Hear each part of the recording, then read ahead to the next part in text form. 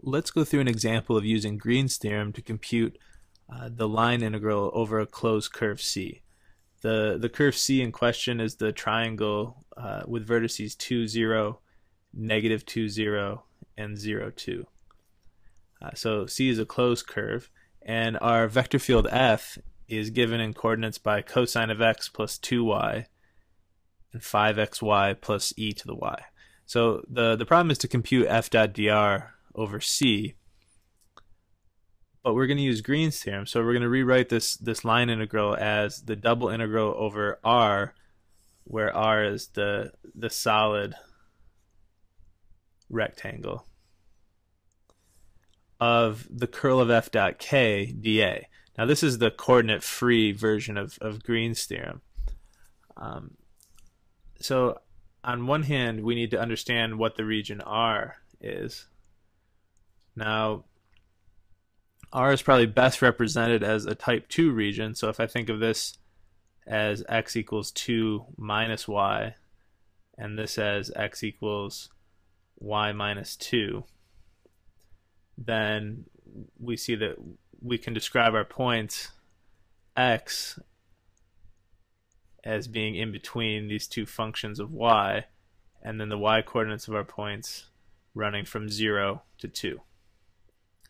Okay, so that's going to help us actually set up this double integral as an iterated integral. And the question is, what is this new integrand?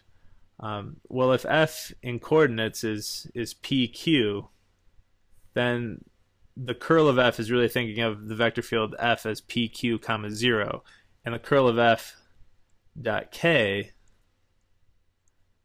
so where k is the third unit vector, is really just qx minus py. So this is the sort of standard integrand that shows up in rectangular coordinates when you look at Green's theorem. Okay, so in our case, q is 5xy plus e to the y, so qx is equal to 5 times y, the partial derivative of this function with respect to x. On the other hand, minus and the partial derivative of p with respect to y is just equal to 2. So this cosine x, we just ignore, its constant, and then the derivative of 2y with respect to y is 2.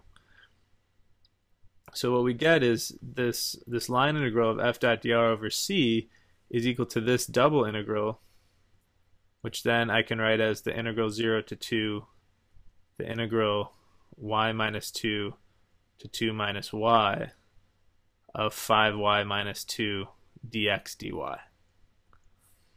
Okay, and so this is the main sort of new mathematics that we're investigating in this with this example, is really just switching over from the curve integral to the double integral. But now we're actually going to do the computation of the double integral to get the value of this curve integral that we wanted in the first place.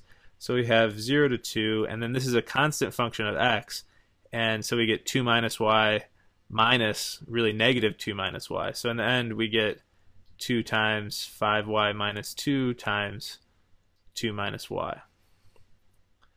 We still have this integral with respect to y. So this is pretty straightforward. We multiply this out and we get negative 10y squared. And then we get, let's see, we got a plus 2y plus 10y times 2 is plus 24y. And then I have minus 2 times 2 is minus 4, and times 2 is minus 8.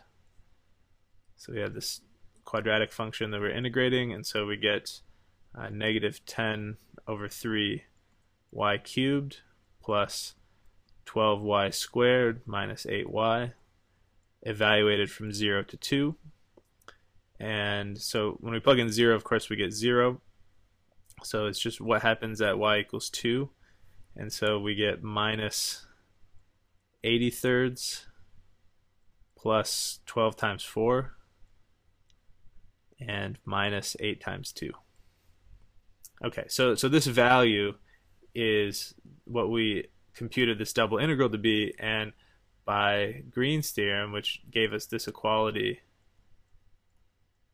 right here, we can compute that the integral of f dot dr for this vector field f and this closed curve C is equal to this double integral, which we computed directly to be this value.